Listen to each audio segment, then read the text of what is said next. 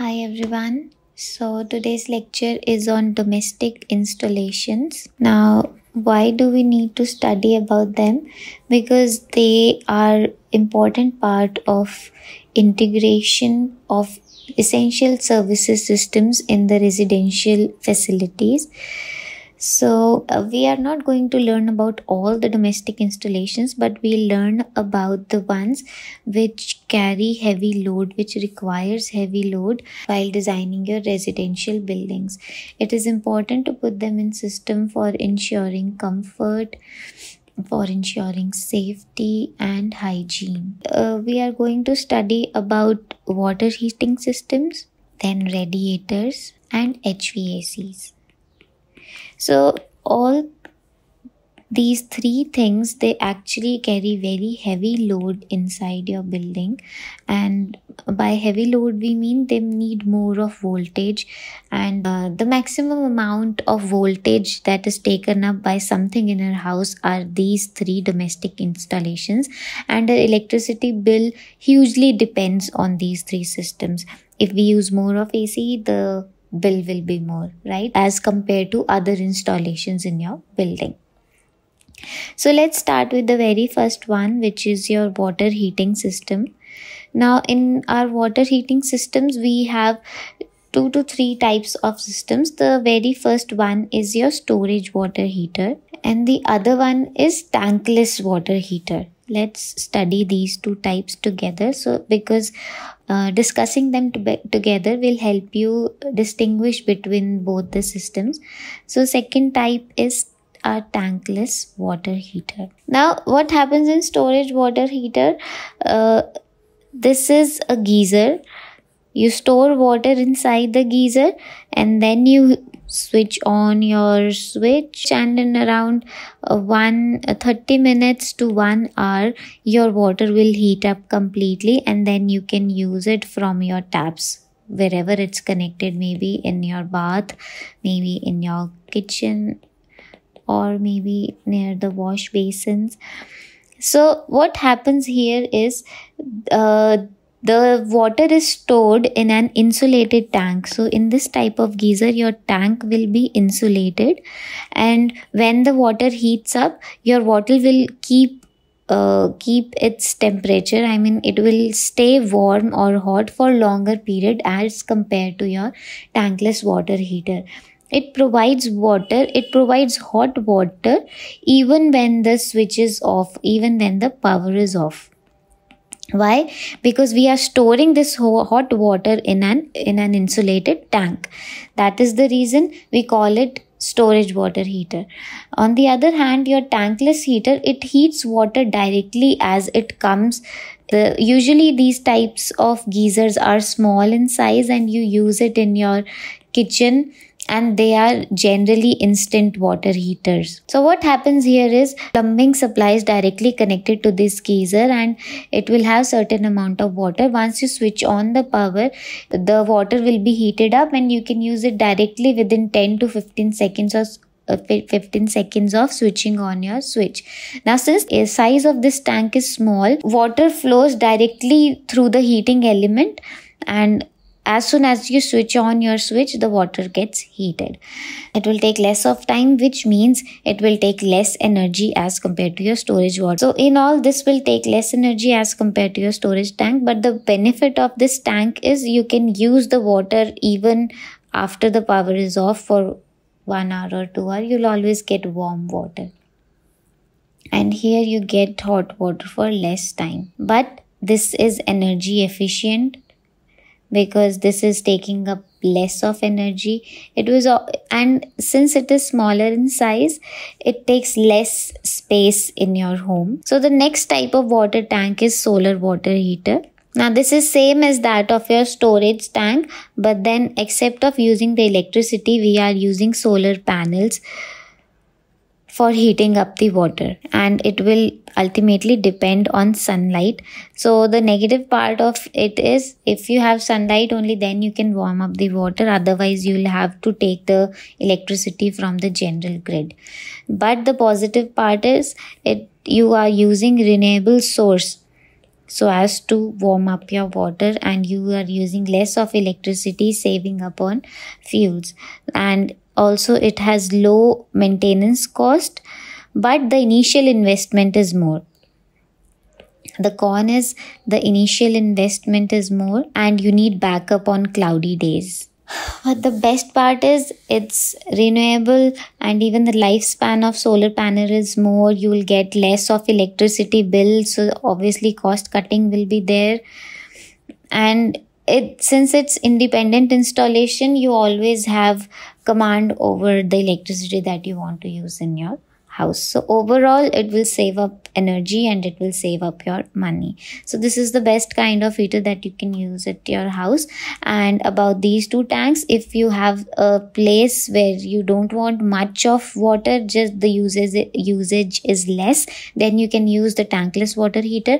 And if you want it to use for more household activities like bathing or washing clothes, you need water for big tasks, you can always have storage water heater. So it will depend on the purpose. Now next type of domestic installation is our radiator. Now radiators are basically thin flat plates, metal plates or panels, which is helping to radiate the heat in the room. What do you mean by radiating? Radiating means it is spreading out evenly. Let me give you an example. Like we have water, and if I throw a stone inside a water, it gives you these waves, right? Circle 1, circle 2. So the waves are radiating in a uniform radial pattern. And one example is of wood fire. If I'm burning up campfire, you'll see that the heat radiates evenly in a good radial pattern. So you have inner circle which is hotter, then you have the outer circle which is a little warmer. So by radiation we mean we have a certain radii, an area in which the heat or since heat is a wave, that is why I'm giving you example of water, because in water also when you are throwing a stone, a wave will be formed. So heat is also a wave, so they both form the same pattern. So same thing goes for your radiator. When you have these panels installed, what will happen? They will warm up themselves. After they are properly heat up, they will start radiating heat evenly throughout your room. So the best part is they are very modern looking, and they have a very minimal, they look very nice installed in your houses, and the heat spread is very uniform since it is in a radial wave pattern. But the negative or the con about this is it's a bit expensive, and some people can say they are less decorative because they have a very simple basic shape and they sometimes can look a little bit bland. Now second type of radiator is your column radiator. So it is nothing but the same radiator. It has a shape in rectangle, but a column radiator is somewhat elongated. It has the same type of panel, but they are a bit longer than your normal radiators. These radiators were used earlier in older ages.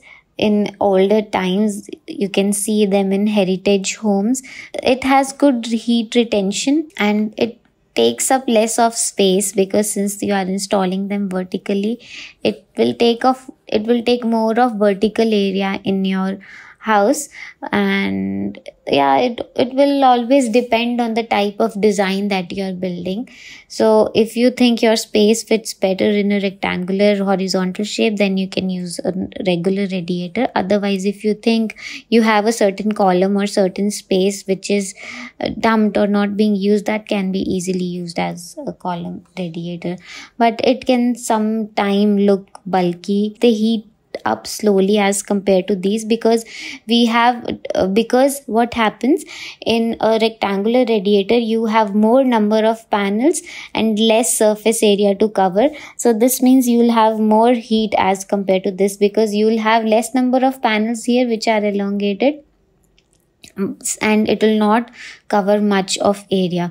The more the number of panels, the more heat they will emit or radiate. So that's why column radiators are used very less nowadays, but again, if your design is supporting it, then you can obviously use it.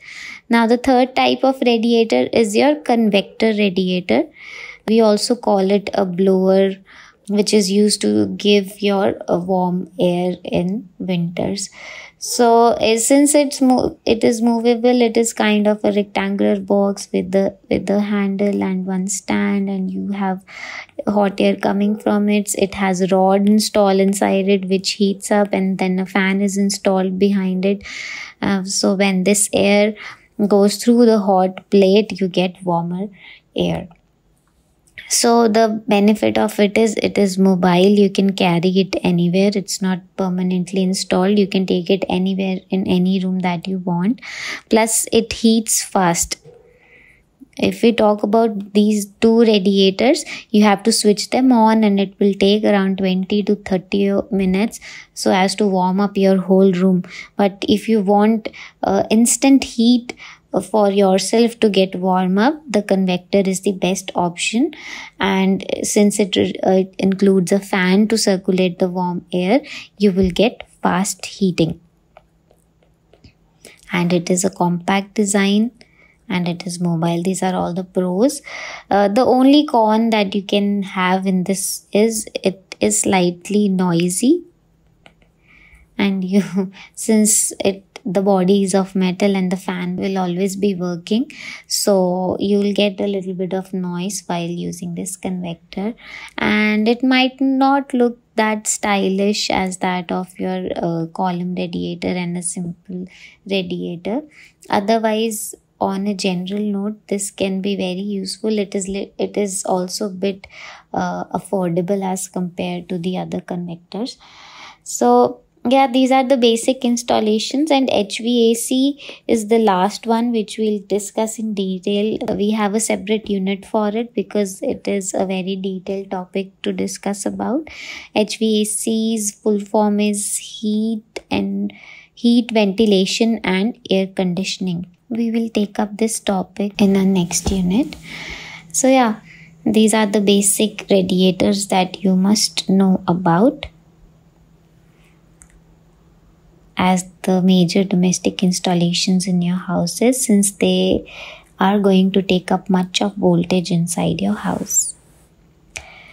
So thank you. In the next unit, we will be discussing about the components of electricity like wires, cables, sockets and switches in detail. How many types of switches are there, how many types of meters are there, and how different kind of element work in different places, because residential places will have different type of fixtures, and commercial and industrial places will have different kinds of fixtures.